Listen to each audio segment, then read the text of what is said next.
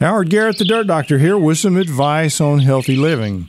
Dry molasses is a grain residue carrier, such as bits of soy meal, that is then sprayed and covered with liquid molasses. It's an excellent carbon source that stimulates beneficial microorganisms.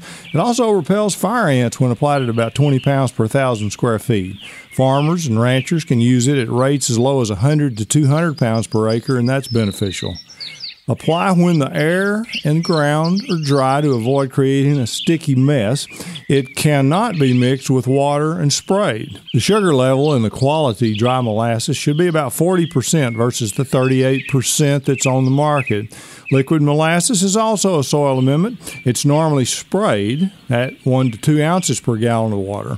It's a quick source of energy for the soil life or the compost pile and will also help chase away fire ants.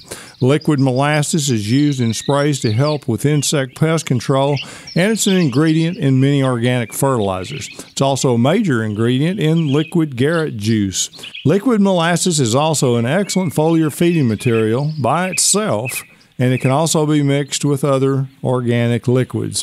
For all your gardening questions or to join the Organic Club of America, visit dirtdoctor.com or our Facebook page for help, and tune into my talk show this and every weekend. Go organic and enjoy your healthy gardens.